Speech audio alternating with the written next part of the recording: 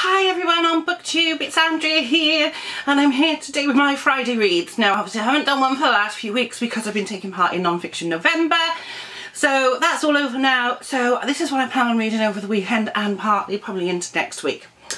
So first of all I'm going to be trying to finish off the Glasgow Combe Scale even from Neil D.A. Stewart. This book was this month's book in the Book and a Brew subscriptions box. I'm just over halfway through it. It's okay. It's a bit odd. I want to say it's like a slice of life. There doesn't seem to be much plot.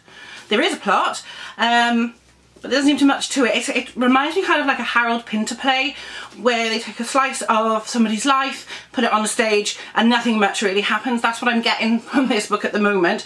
Maybe it will change. We'll find out. Like I said, it's not going to take me long to finish it. I'm more than halfway through.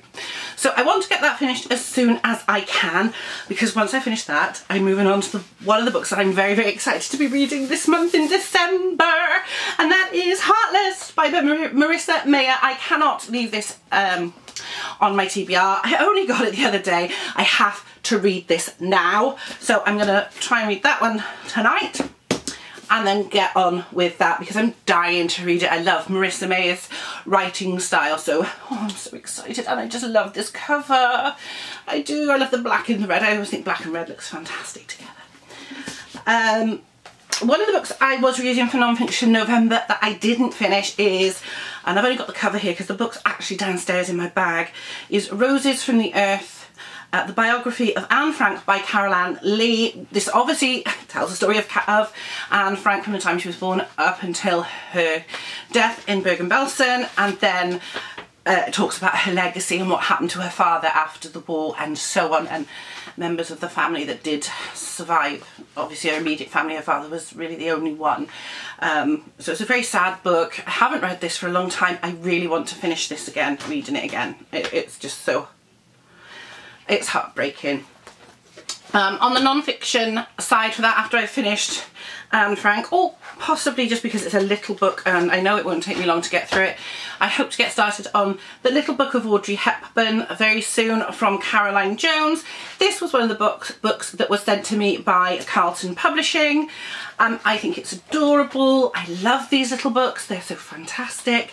There's fantastic photographs of Audrey all the way through it.